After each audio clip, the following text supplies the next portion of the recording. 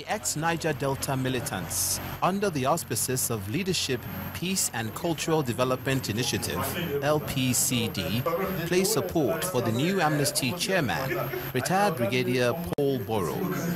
In a press conference held in Yenagoa, Bayelsa State, the leaders of the ex-militants representing the 9 Niger Delta states call for a total support of the Amnesty program under the new leadership and ask for extension of the program to allow ex-militants who are undergoing various training abroad to complete their courses.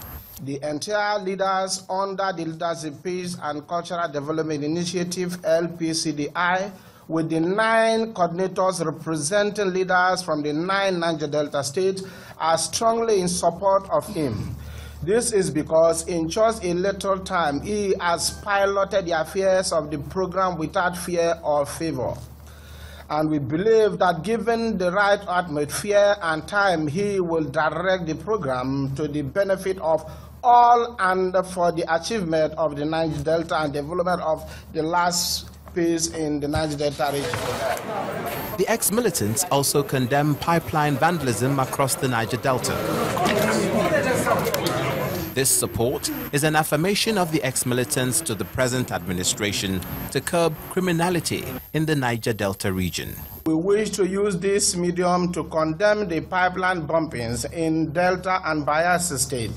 We advise all concerned to stop such dastardly act, as it will only bring the region back to the dark days and ultimately hinder any form of development in the area.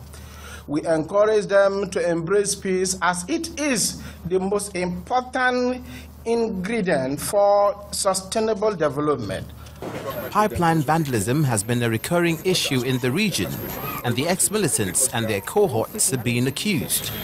Recently, Nigeria has lost millions of dollars due to pipeline vandalism, and power supply has been disrupted due to low gas supply through the vandalized pipelines.